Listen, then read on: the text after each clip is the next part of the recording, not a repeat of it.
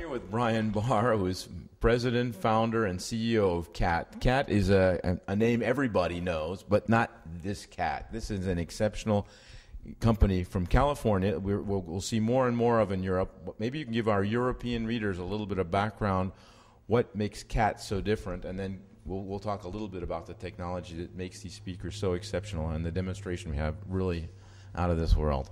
Thank you. Absolutely. First, I want to say we're an engineering company first and a speaker manufacturer second. There are many people that try to make speakers of different levels. There's entry levels at $100 or $200 a unit. There's speakers at $1,000 a unit, $5,000, $10,000 and up. We actually start about $1,000 a unit and go up to $1 million a unit. But we would never build something and just drop it off. If you go into the recording studio world, I kind of like to give two extreme examples. In the recording studio world, a good studio starts with about $1 million in equipment, and it goes up to over $10 million in equipment. And everybody who touches that studio, from the men and women who design it, to the men and women who record inside it, to the men and women who sing and perform inside of it, every single person knows what to expect. Our company, we've worked with some of the most famous musicians in the world. We've worked with some of the wealthiest men and women in the world in over 20 countries. We've done systems on private, large Boeing jets, and we've done systems on mega yachts and homes and even outdoors. And some of our clients have been privy enough to understand what a recording studio experience or a live music experience can give them. Many people have heard a Guarneri or a Stradivari violin. Many people have heard a grand piano. Many people have heard someone drum on a real drum kit. If you've heard these type of things, you no longer want to hear sound coming from a cheap plastic speaker in the ceiling.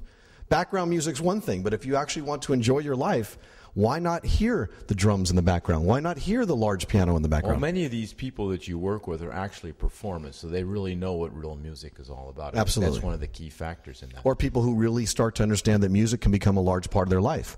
Even if they're listening to a home theater, they would like to hear people caressing the guitar strings. They'd like to hear people touching their instruments. When a couple kisses on the screen, they want to hear those lips touch. It doesn't want to be lost. Even if it's a Harley Davidson starting in the side of the room, they want it to sound like the motorcycle. You know, a lot of people like to play Top Gun or Jurassic Park and boom somebody out of their theater in 5 minutes. Well, to my knowledge, no one who's watching this right now has ever heard a Tyrannosaurus Rex. No one's ever heard the back of a jet engine. What you want to do when you sample high-end audio gear is to see, can it replicate reality? Can a kick drum go thump instead of boom? Or the piano like we had before was absolutely... Can the piano sound real? You see, a speaker is not supposed to have its own sound. An instrument does. Right? A Guarneri violin sounds different than a Stradivari, and the year's different. And a large piano, a grand concert piano sounds different than an upright. That's supposed to happen. A speaker should be completely neutral. So, for example, when we build a speaker enclosure like this, we don't build it out of cheap plastics. We also don't build it out of cheap woods.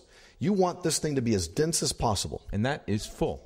Yeah, that's right. This speaker weighs about 120 pounds. Out of the countertop material, you'll know the brands like Corian and Avonite. These are the man-made granite-type materials, which are 50 times more expensive than cheap woods and plastics. But when these drivers move in and out, this box no longer expands and contracts like it would if it were made 20 pounds worth of material or 30 pounds. At 120 pounds of material, when this driver goes in and this driver goes out, the box is no longer flexing in and out. It's no longer causing resonances, which means in this area where you should really hear your sound, it sounds realistic. It sounds stunning. It's not colored with unfortunate sounds that a box may make. And in fact, this design is not just a design. This is engineering that makes this sound perfect. Absolutely. There's a reason for this here. That's called signal alignment. And only a few high-end manufacturers in the world do that. We are one of them. What we do is we actually measure the drivers, which, by the way, we build all of our own components. We build our own tweeters. We build our own mid-range. We manufacture our own woofers, etc. We actually mill this on our machines at 0.002 of 1 inch tolerance. We mill this area out and we bring this tweeter back so that all the sound reaches you at the same time. If these were all in the same plane, which our less expensive products are and most speakers are, then the tweeter will actually get to you first, the mid-range seconds accordingly. Only the highest end brands take the care to take this area out and mill it and bring it back so that all those signals reach you at the same point in time.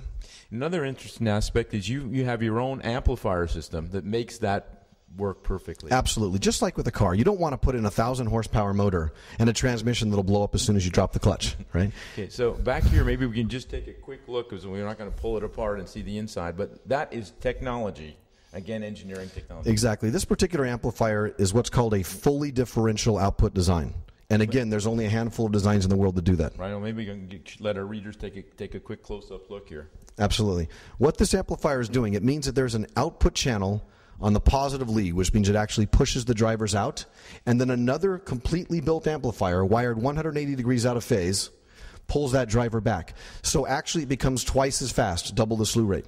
So instead of a kick drum, like I said, going boom, it now goes thump, which is much more accurate, much more realistic, and it doesn't give you the hearing fatigue. If you go into a dance club and you turn things too loud, in 5 minutes your ears are ringing. If you go into a recording studio with high-quality amplifiers that are fully differential output stage, with time-aligned, signal-aligned speakers, and so forth and so on, you can play it at any volume level you wish and leave without your ears ringing. Okay, Brian, you're doing a lot of things in the States, but we're going to see you more often in Europe, I hope. Absolutely. I'm looking forward to it. Thank you very much. Thank you very much for this opportunity. I'll be looking for you next couple of months. Thanks again. Thank you very much. Cheers.